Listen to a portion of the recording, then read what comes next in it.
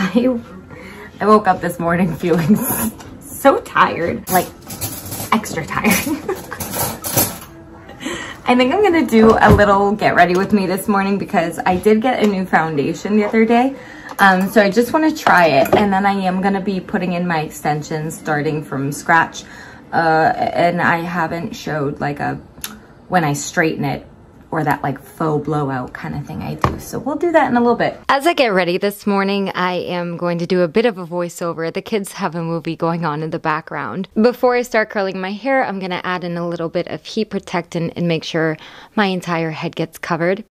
You can skip this part if you want, but when I wear extensions, I find that the little hairs around my neck will be shorter than my extensions, making it more obvious that I am wearing them. So to hide them, I part some hair around the nape of my neck and a little bit above my ears toward my temples. And I just split that section into two and put them into two small braids. When I get to the end of the braid, I just use one of those little tiny rubber elastics, but I like to make a little loop at the end. I just find it easier to pin in where the end isn't like sticking out at any point. Using a couple bobby pins, I just crisscross the braids in the back of my head and pin them down until I feel like they're secure enough. Then I just go around and straighten all of my natural hair. At the end of the strand, I just use the straightener to flick it and give it a little bit of a curl so it's not completely pinned straight. And I'm just gonna repeat this process all around my head, just making sure I get close to my roots because I get these little tiny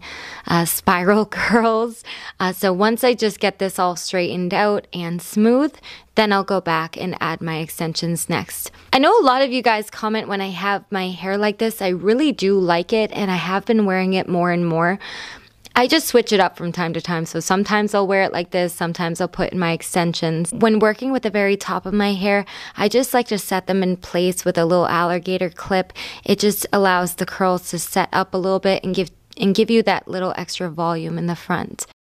With any hairstyle, I am going to be teasing my hair, so just using a teasing comb and some hairspray, I'm going to give the crown of my hair a quick tease. And I allow it to set up like that while I do my makeup. I look ridiculous, but it really helps keep my volume to last all day. I got this new e.l.f. foundation, and it's like a dewy foundation, so I thought it would be perfect to try for the spring and summer. I like the applicator because it's like a large doe foot, and I don't try to match my face. My face tends to be more pale than the rest of my skin, so I try to match my chest or my neck.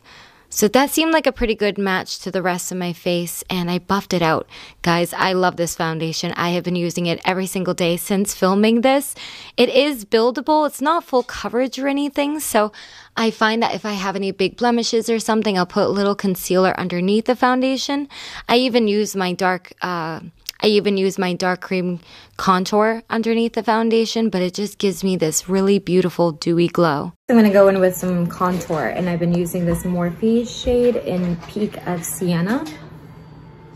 It's just a little bit tanner than the foundation. For this, I just use my Real Techniques brush, and I buff this out. And then for concealer, I actually have two shades. One is a little darker than the other. So this one is Tan Latte, and these are from e.l.f. So this one I'm gonna put in my normal spots for concealer. And then I'm gonna take this shade, which is even lighter, called Light Sand. And I'm just gonna concentrate this one right in like the inner corner, right in between my brows, tip of the nose, and a little bit like right in the center of that chin, and even a little there. I'm gonna go in with a little bit of bronzer, and I've just been using this one from Morphe. It's called Bronze Show. If I'm doing like my everyday on-camera makeup that I've been doing recently, I keep it pretty simple. I can't find anything. I feel like half of my brushes are upstairs still. I'm gonna use the same bronzer I just used for my face and just really, really lightly blend this into my crease. Wipe off the brush and go right over it again. I'm gonna use this from ColourPop. I think it came from their Plush Like Me collection. And I'm just gonna use this and stipple it over the face a little bit. This is the strangest thing. Okay, I think it's just because half my stuff is like upstairs, half of it's downstairs. I can't find anything. I was trying to find something to do my lips while I was waiting for my face to dry, but I can't even find my sharpener. So I'm just gonna use this lip liner.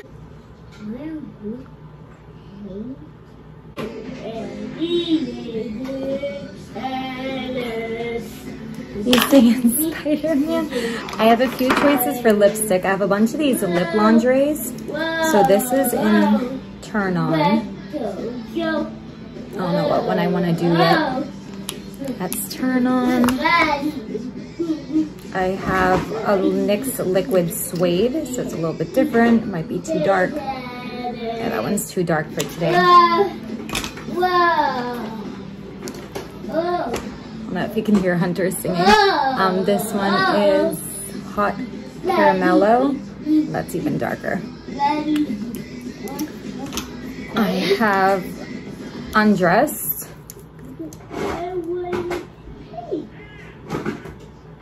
Which might be our winner today, but it's kind of on the pink side. And I also have, oh, is this Turn On? Again, do I have two Turn On? Yeah, that's the same shade. I have two of these. But I also have a soft matte lip cream from NYX in London. Oh. All right, that's the most nude out of all of them. I think I'm gonna go with this one. Like the most beigey nude. I have a lot of pink nudes, but not a lot of beige nudes. I've just been going easy on my makeup. Just pretty much doing on-camera makeup, unless I have like a date night or something. I haven't even been putting on fake eyelashes, which is like unheard of me. But I'm getting older. I'm a mom. I can't do like the full glam every day. But I will still use my L'Oreal Telescopic mascara, and I'm just gonna put two thin coats on my top lashes. Oh, you know what I gotta get today? I gotta go to the store anyway, because Ella and I are gonna practice her bike today, because it's gonna be really nice out. I need to get an eyelash curler. That's something I've been meaning to put back in my collection. So the next time I do this, I'll curl my lashes first, but I don't have one today.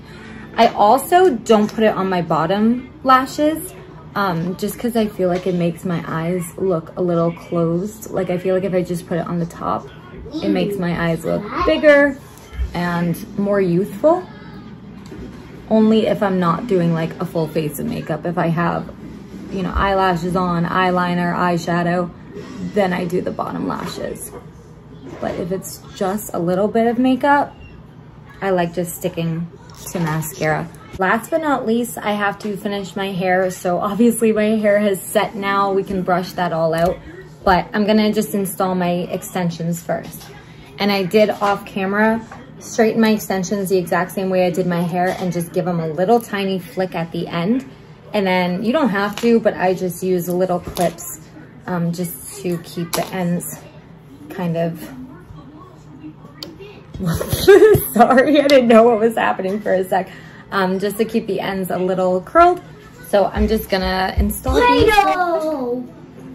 Play-Doh! Oh gosh, we're pulling out Play-Doh right now. Wonderful. Play-Doh! Play-Doh! Hi, honey.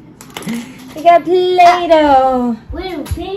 Play-Doh! I will just speed through this part. It's pretty self-explanatory. Donut! And a donut! He's making Play-Doh donuts. Yeah, donut! Good job, buddy.